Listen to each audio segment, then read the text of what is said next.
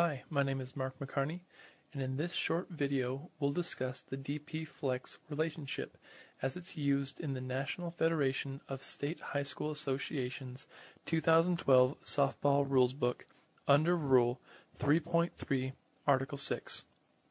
The DP-Flex is a powerful tool in the hands of a coach who understands the rule. Here's why. Suppose a team has a hot glove, a true vacuum cleaner in the infield, but she can't hit a lick, a guaranteed out when she comes up to bat.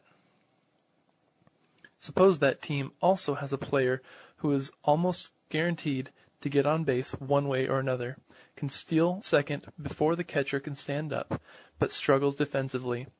DP Flex allows a team to turn this situation into an advantage instead of a disadvantage. They can use 10 weapons against the opposition's 9. They can use their 9 best fielders and bat their 9 best, even if they aren't the same 9. Most coaches understand this part of the DP Flex rule since it's very similar to the DH rule from baseball. However, if this is all they use the DP Flex rule for, they are missing its most powerful possibilities. Here are some examples for coaches. In these examples, the DP is batting for the pitcher, listed as the flex in the 10th position. It's a hot August day with oppressive humidity. This is your third game of the afternoon and your players are dragging. In the second inning, your shortstop is struggling. So you send the DP out to play shortstop. This is not a substitution, it is merely a defensive position swap. The DP is now handling the defensive function of the shortstop and is handling the offensive batting function of the pitcher. Next inning, the shortstop is back and ready to take the field, but the left fielder now needs a breather. So the DP is going to play left field defensively, just like at shortstop the earlier inning. At this time, the DP is still the DP, the pitcher is still the pitcher, the shortstop is still the shortstop, and the left fielder is still the left fielder. There have been no lineup additions, no substitutions, just defensive position changes. Here's another example. It's the bottom of the 7th on a long tournament day. You are the visitors and have a 1-run lead. Your opposition is a power-hitting team and has been giving your outfield a workout all day with long outfield fly balls. Your center fielder cannot continue due to the heat. The top of their order is due up, but you have used all of your substitutions. Without the DP Flex, you would be forced to try and hold back this team with 8 players on defense. You, however, understand the DP Flex rule, and you send the DP in to play center field. Just like the example 1, this is not a substitution, it is merely a defensive position swap. You can avoid having to try to finish the game short-handed with a huge gap in the outfield against a power-hitting team. And if they do tie the game, you have not removed the center fielder from the game, so she has time to recover for her time at bat. Let's talk about starting lineup. With DP Flex, you have 10 starters, not 9. Both the DP and the Flex are starting players. The DP and the Flex must be indicated on the starting lineup. Once the starting lineup has been given to the umpire, these positions cannot be added. As with any substitution, a substitute bats where the player she replaced was batting. DP and Flex are joined at the hip with respect to the batting order. If both players are in the game, the Flex has number 10 in the batting order. Basically, she doesn't bat. The only place in the batting order that either DP or the Flex can bat is the place the DP occupied at the beginning of the game. In a normal substitution, one player leaves the game and one player enters the game. However, swapping the DP Flex for each other is a half substitution. That is, only one member of the pair officially leaves the game or officially re-enters the game.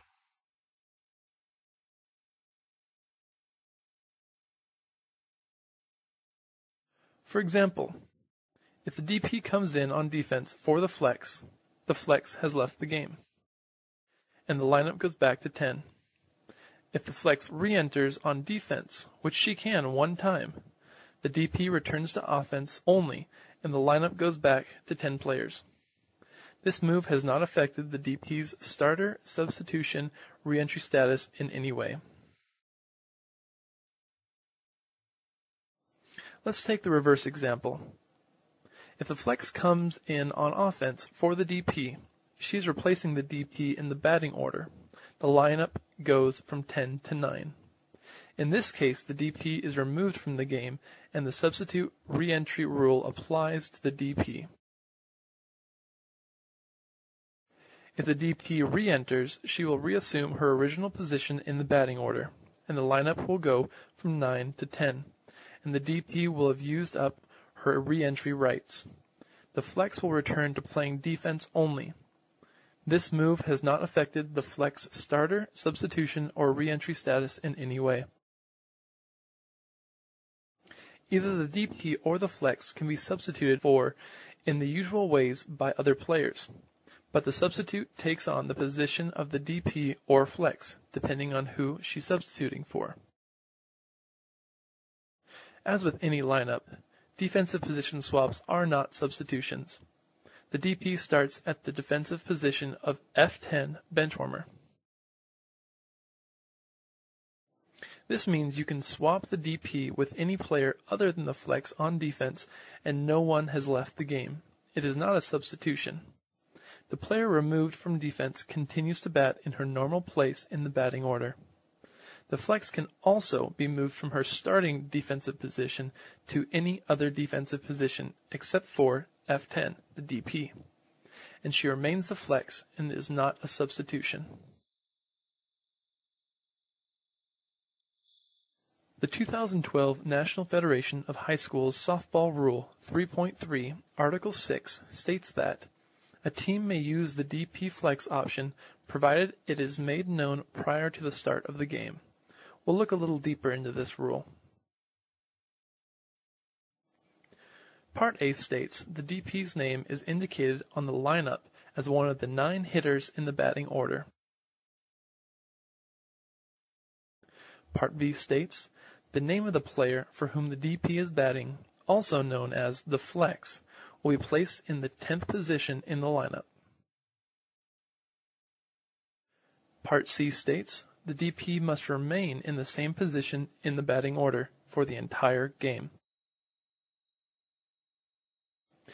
Part D states the DP may be substituted for at any time by a legal substitute, or the flex may play offense for the DP. In either case, the DP will leave the game. If replaced by a substitute, the DP position remains in the lineup. A starting DP may re-enter one time, provided the DP returns to the original position in the batting order. If replaced by the flex, this reduces the number of players from 10 to 9. The game may legally end with 9 players. If the DP re-enters, or a substitute enters as the DP, and the flex was batting in the DP's spot, the flex can A. return to the number 10 position and play defense, or B. leave the game if the DP plays defense for the flex.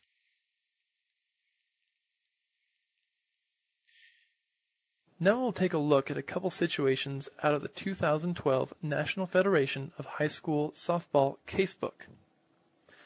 3.3, Article 6, Situation A states, in the 5th inning, M. Monty enters the game as the DP and is placed at the end of the batting order.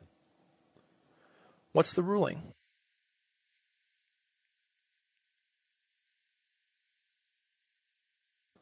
Illegal. The DP must be announced prior to the start of the game with her name entered on the starting lineup.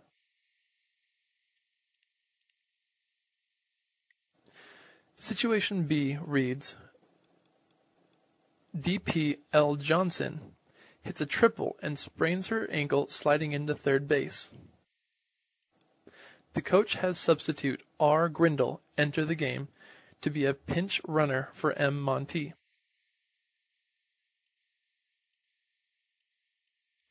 How does this affect the playing status of the DP and the flex player, for whom the DP L. Johnson is batting?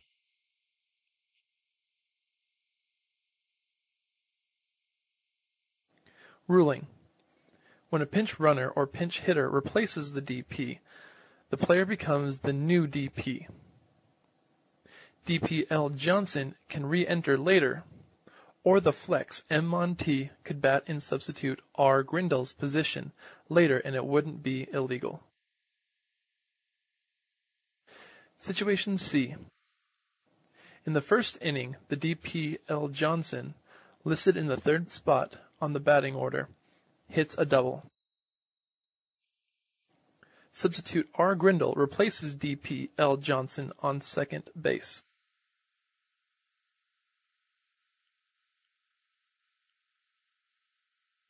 In the fourth inning, substitute J. Davis bats for R. Grindle and has a 1-1 count.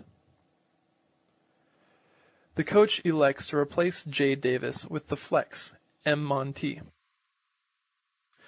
What's the ruling?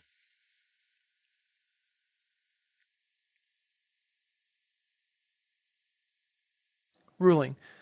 Flex M. Monty is an unreported substitute.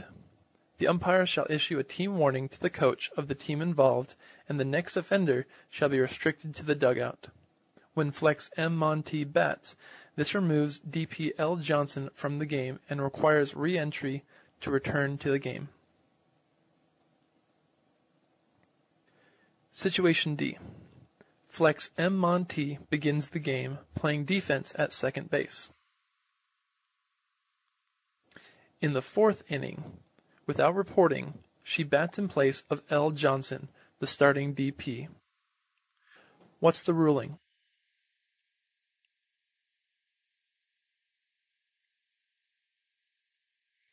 Ruling. Flex M. Monty is an unreported substitute. The umpire shall issue a team warning to the coach of the team involved, and the next offender shall be restricted to the dugout. When flex M. Monty bats, this removes DP L. Johnson from the game and requires re-entry to return to the game. Situation E. Team A is using 10 players in its lineup, with the DP L. Johnson batting third. Flex M. Monty is playing right field and is a very fast runner. In the first, third, and sixth innings, DP L. Johnson gets on base, and in each case, the flex M. Monty is put in to run. Is this legal?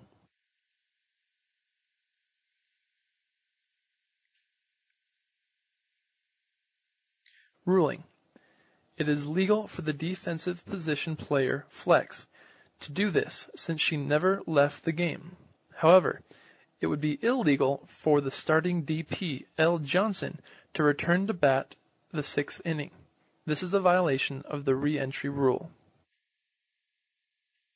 Let's continue the visual to see how the situation would be handled. As we can see, flex M. Monty has been substituted for DP L. Johnson. If DP L. Johnson is batting in the third inning, this means that she has used her one re-entry into the game.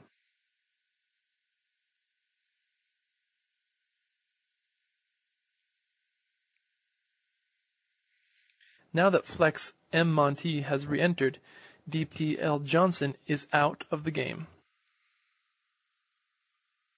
When DP L. Johnson takes her first pitch in the sixth inning, she is in violation of the re-entry rule. This violation results in an illegal substitution. Thanks for watching, and I hope you've got something out of this video. Good luck this year.